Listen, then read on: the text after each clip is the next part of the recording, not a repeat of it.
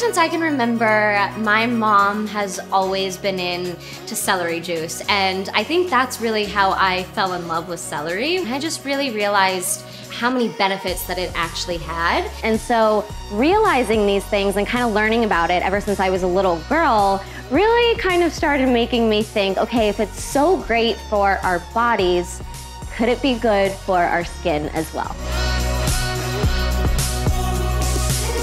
What we learned was that celery extract for the skin has so many benefits as well, including hyaluronic acid, an ingredient that I'm so obsessed with right now for that dewy look. It replenishes and retains moisture for plump, hydrated skin. Peptides help improve elasticity.